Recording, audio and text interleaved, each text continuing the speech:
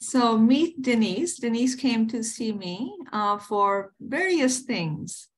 I think just maybe there was not enough sensitivity or feeling sense in the body on many levels to wake that up. And there were many other things. So I'm going to let you take that on. So we are well over, I think, 2.5 months into our work. And so I would love for you to share. Well, I did start with not feeling anything. I felt very numb in my life. And I felt like I needed someone. I was trying to find someone to help me feel again, feel connected to my body and connected to, my inner workings, I guess a good way to say it.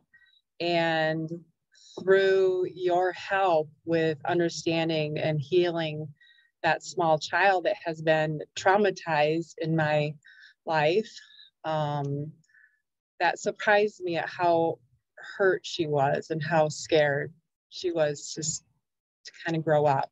Mm-hmm. And I think the best thing you had me do was to look her in the eyes and try to help her, and to sing to her was the best thing that I could do. And that was so hard, but yet so necessary to open up my throat chakra and to open up my throat, because I couldn't sing for so many years, and my throat would just close up. I just couldn't do it. And through you teaching me how to drop down into my heart chakra, open my heart and let it come from there instead of my throat, was so much more easier. And I cannot thank you enough for that little advice for sing from your heart, not from your throat.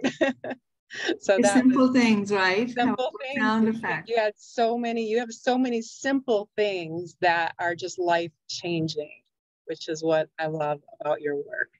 So thank you. Thank you. And I know you just mentioned about your practice, how it changed in your relationship with Absolutely. You've helped me to speak my truth, to not be scared of it, to not worry about what others may think or however they may receive that, but just stand in my knowledge and what I know is right and what I can do to help. So.